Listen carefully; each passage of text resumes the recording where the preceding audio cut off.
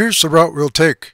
You start at the Grand Teton National Park sign just north of Jackson, head toward the Grand River, cross the two bridges, cross the Kelly intersection, you got to watch out for that one, head on past the terraces, then to the airport intersection, that one's not so bad, and then on up past the terraces, opposite Blacktail Butte, and up some really nice asphalt all the way to the tunnel. Just a little more. Then it's through the tunnel, across the Snake River Bridge, and the Visitor Center.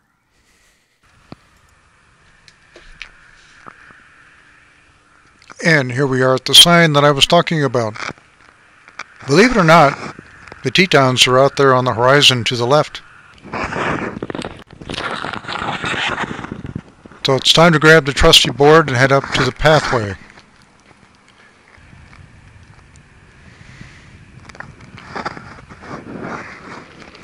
The quality of the asphalt is really good. It's just too bad you can't see the Tetons out there, but really, honestly, they're there. And there's that sign in the background.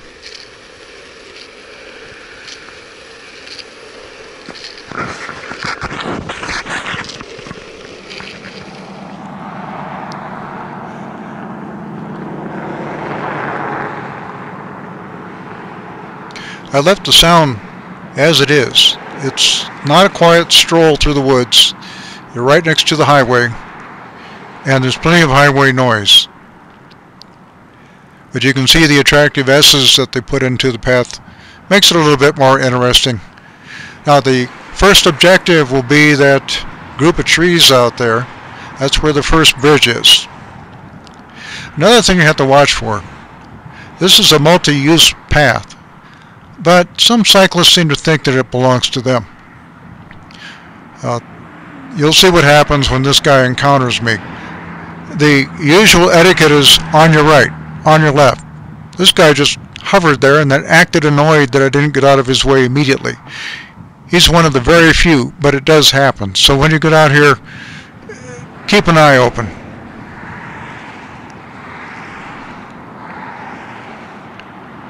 I just happened to see him out of the corner of my eye and got out of his way.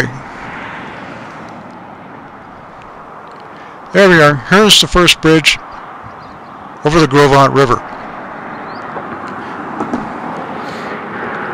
It's a rather gutsy little 4.5 to 5% grade. But the bummer is that right where the asphalt meets the bridge, it's just a little bit rough.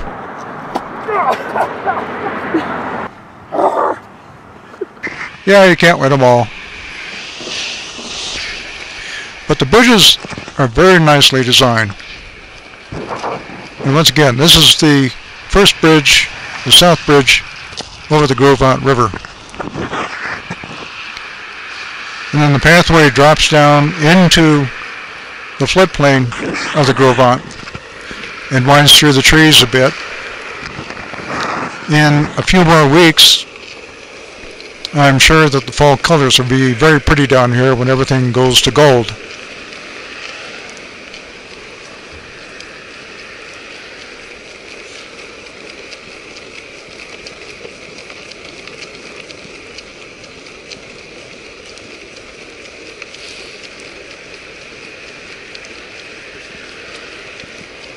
Now, just in case you're wondering, that tall fence you see on the right, that's the boundary of the Elk Refuge, National Elk Refuge.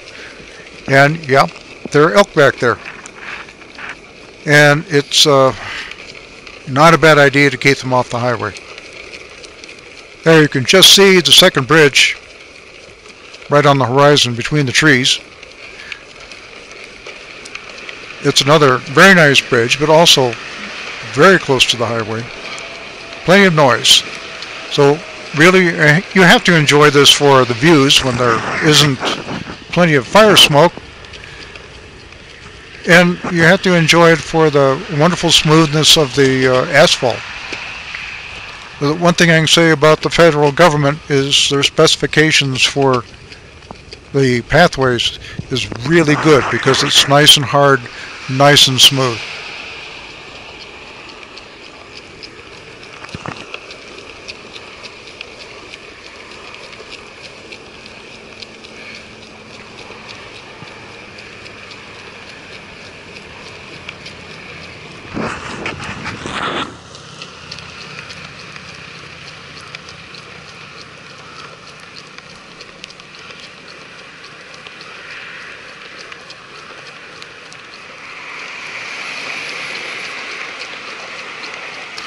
There, now on the horizon you can see some signs up there.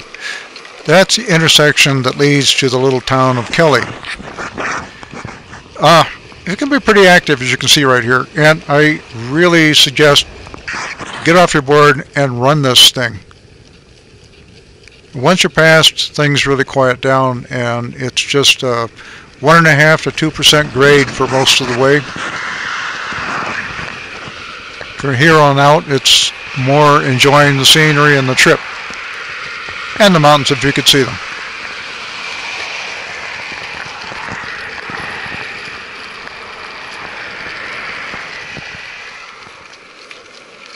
There's Blacktail Butte there. And these are the terraces I was talking about earlier. And one of the few people you ever see in this stretch early in the morning. Morning. Should have a chipmunk here. Where's the chipmunk? There it is.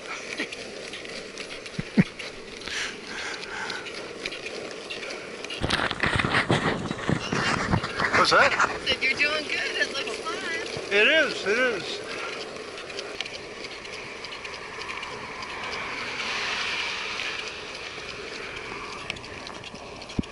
As far as path traffic is concerned, this is a very quiet stretch. It's just flat, heading across the sagebrush, and once again it's at 1.5%, 2% grade, pretty relentless.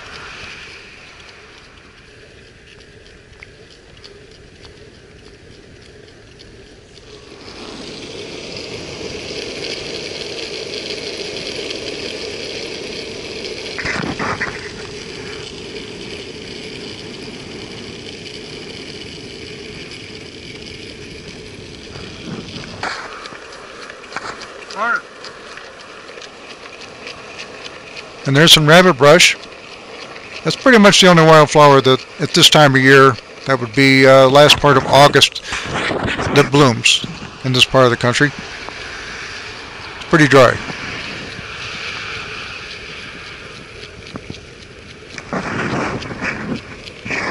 That's still Blacktail Butte on the right. And we're fast approaching the tunnel. There's the sign. Now the interesting thing about this tunnel is I had no idea what to expect, so I was way too conservative. I could have used that nice downhill and just blasted my way through this thing. That's why I'm laughing. I realized that I was such a fool on this. Oh! Oh!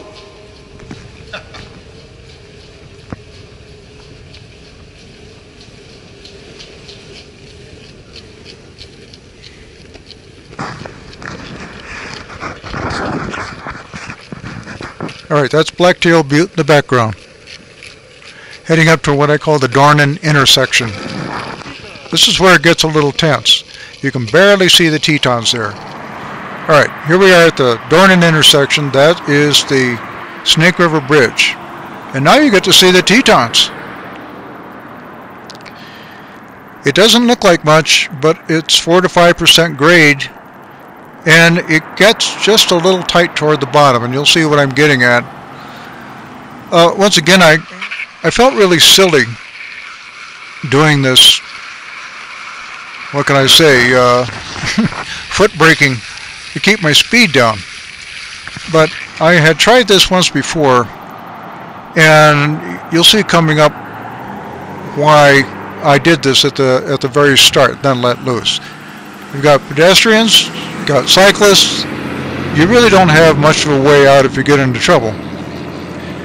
And the first time through, I thought, well, hey, I've done steeper than this before, so I just let it loose.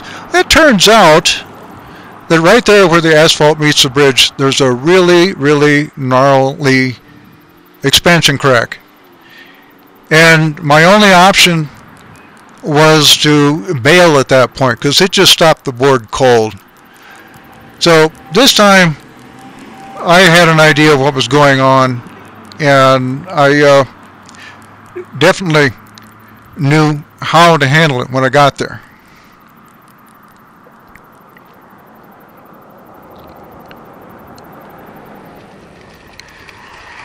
And there's the Snake River.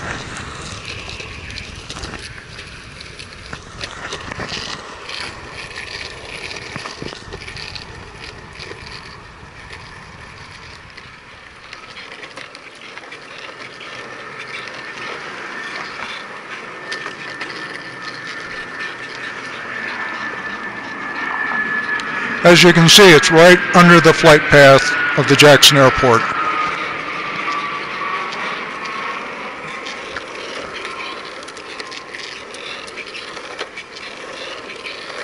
Now you're coming to a very congested area here.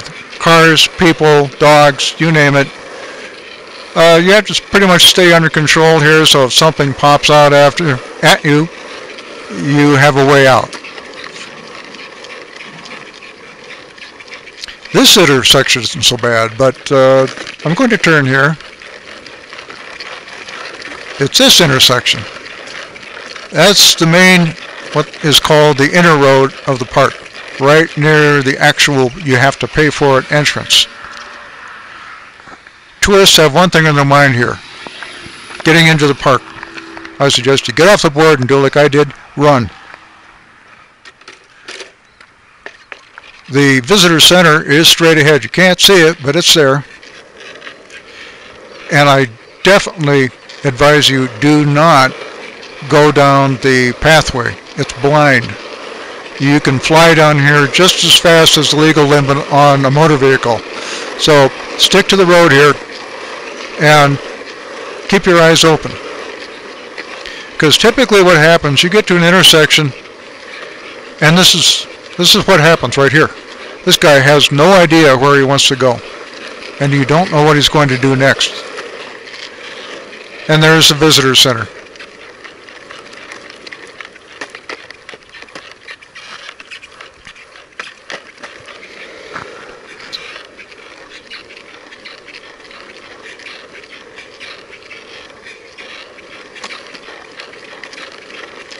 It's a good place to tank up on water if you need it. Take a break if you need it. I didn't. I just wanted to turn around and retrace my steps.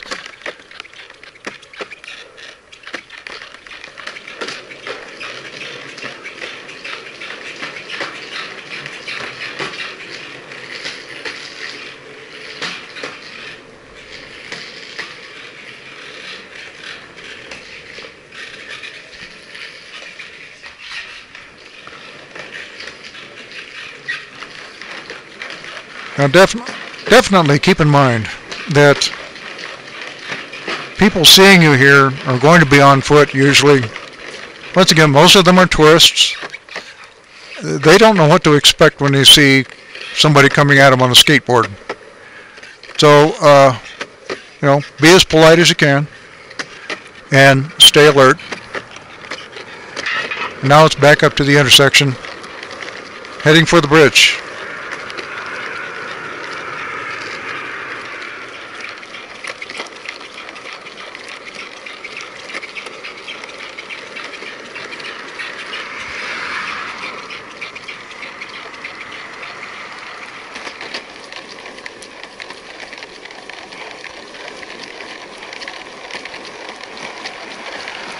Now here's where you want to build up some speed.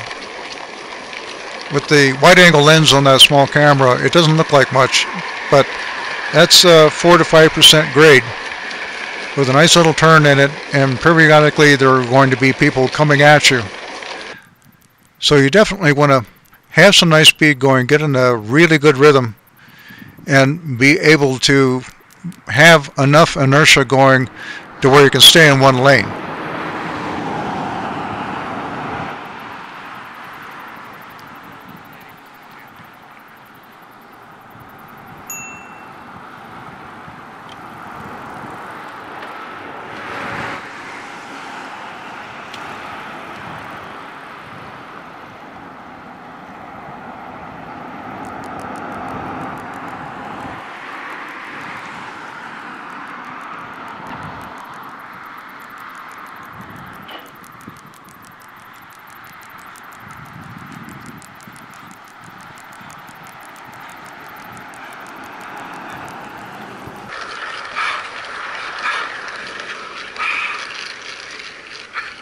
Yay! It's true, I was a happy camper after making that hill. It is a bit challenging. So now we head south again.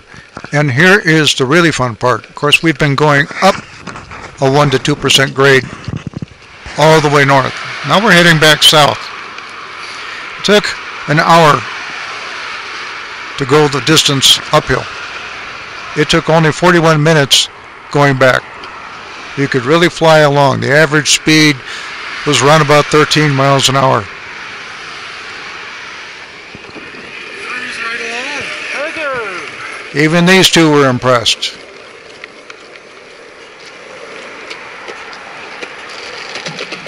That's the North Bridge again.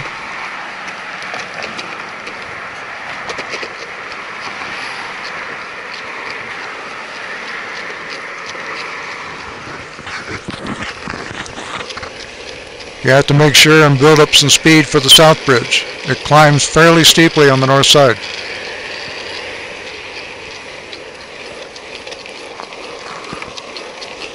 Not only do you see cyclists and walkers out here, but you'll also see people like this guy on their roller skis. Excellent.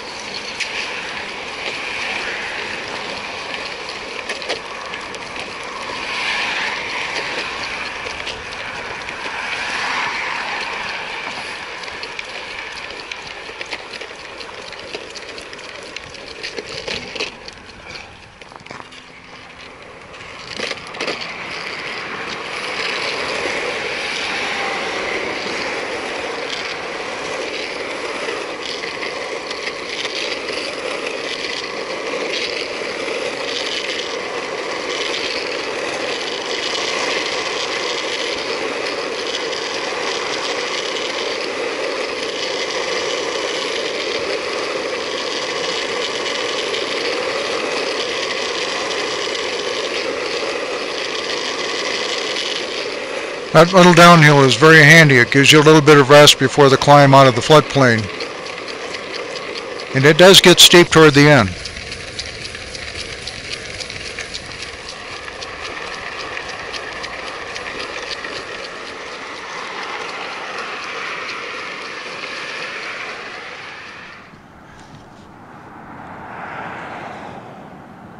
And here's that last steep climb. Karen's been doing the long shots here.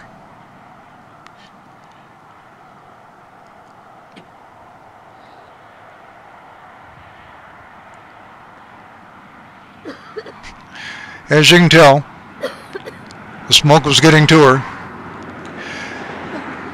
And that color, by the way, is accurate. The smoke tends to filter out the blue.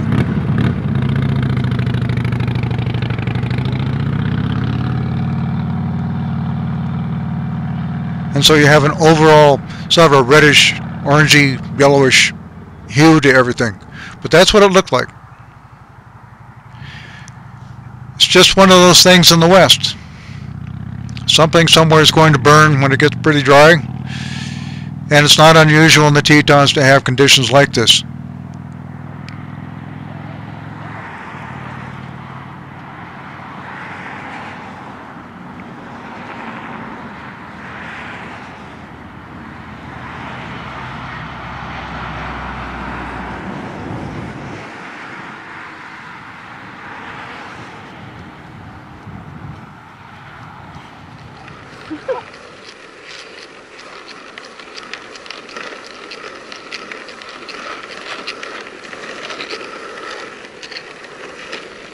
And now that final run to the parking lot for a victory lap.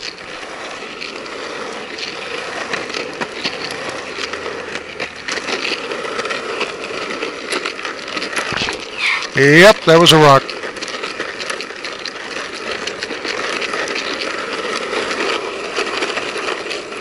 It was fun. You really ought to try it.